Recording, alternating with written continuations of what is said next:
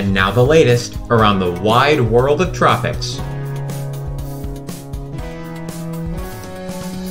Here's your tropical weather bulletin for November 28th, 2021. As we look around the wide world of tropics today, you can see no tropical cyclones are currently active all around the world, things looking pretty quiet on the 332nd day of this year. We've had 88 storms so far this year, 92 being the average. We have about a month to go to get to that average. We'll see if that happens. As we head into the Atlantic, you can see there are no storms active and no areas of interest active either, as we only have 2 days left of the hurricane season, and we're in the 180th day of it. We've had 21 named storms, 7 hurricanes, and 4 majors at this point. Adria doesn't look to be in sight anytime soon, but you can't rule out something forming at some point in December. We'll be keeping you posted as we continue to monitor the Atlantic for that. As we head into the Eastern Pacific on the 196th day of their hurricane season, we've had 19 named storms, 9 hurricanes, and 2 majors. Only 2 days left there. We're not expecting anything out in the Eastern Pacific anytime soon either. As we head into the Western Pacific, activity has been piping up a bit. You can see 94W there now with a 0% chance of formation. There was a slight chance that could have moved into the Bay of Bengal and turned into something. We no longer think that's going to be the case. And Invest 93W has a 30% chance of formation in a rather large area to form in the Western Pacific. We've had 19 named storms, 9 typhoons, and 4 majors so far. 93W could become the next named storm. We'll just have to see what happens. We'll be monitoring trends to let you know what the latest developments are. As we head into the northern Indian Ocean, you can see there are no storms active in the Bay of Bengal or the Arabian Sea. We've had 5 named storms, 3 cyclones, and 1 major thus far. Nothing more is expected at this time, at least in the foreseeable future, but you can't rule out something happening before the end of the year. We'll just have to see what exactly happens. In the southern Indian Ocean, we've had no storms whatsoever so far, and we have no storms that are currently active. We're expecting this to change with time, though, as we head into the 2021-2022 Southern Hemisphere season. We'll just have to see what exactly happens. Again, we'll be keeping a close eye on things and keeping you posted as new developments arise. As we head into the Australian region, we've had Paddy thus far this season, although we haven't seen anything else and we're not expecting anything else over the next 5 days. We'll just have to see what exactly happens throughout the season, as we're sure activity will begin to pipe up as we head into January and February, but we'll just have to see.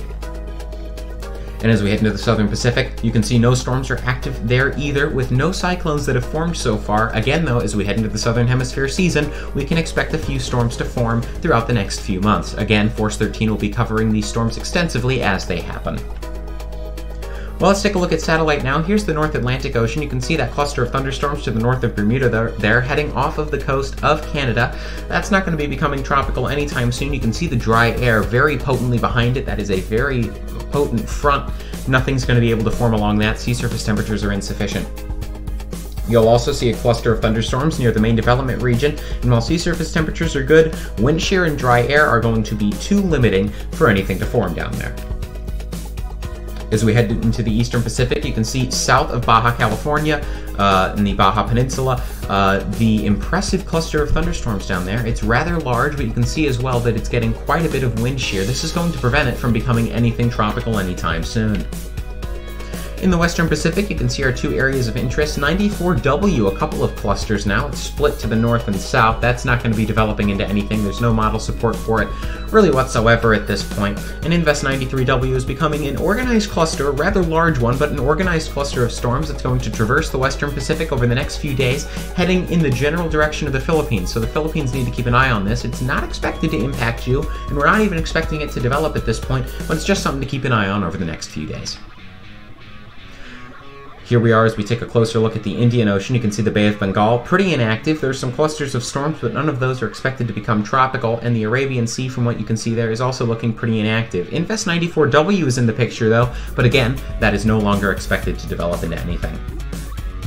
As we head into the Australian region, you can see some clusters of thunderstorms there near Indonesia. Those aren't expected to become anything. Again, wind shear is going to be too limiting. And the country of Australia itself has a few thunderstorms on the eastern side, but overall, the country looking pretty barren in terms of clouds in general. So not much in terms of activity on the Australian region. And as we head into the Southern Pacific, you can see here rather clearly a couple clusters of thunderstorms. But again, those are not in any position to become tropical anytime soon, either as they're too stretched out along a front, or they're just being too sheared to become anything. As we look at sea surface temperatures, you can see the hot spot there, the Western Pacific and the Australian region, both primed for something strong to form there if the rest of the conditions align. The northern and southern Indian Oceans, accordingly, are also looking rather good in terms of sea surface temperature, with the Eastern Pacific looking like the weakest basin and the Atlantic not far behind. As we take a look at the averages, or the sea surface temperature anomalies, you can see a rather strong La Nina that's been forming up with time here. This does influence us in a climatological fashion.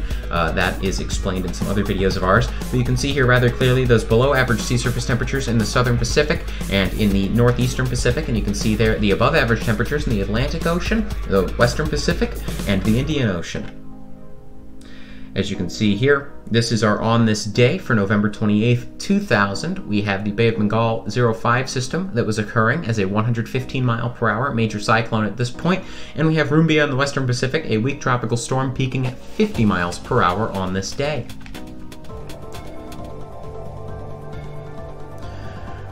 Well, in the Atlantic, we've gotten all the way to Wanda. Adria is the first name of the auxiliary list. That's the next storm we're looking for. That's not in sight anytime soon. As we look at the Eastern Pacific, we're all the way up to Terry. Vivian is our next name. Santa's supposed to be able to deliver anything to you that you want on Christmas Day, but unfortunately, the one thing it won't be able to deliver is Hone.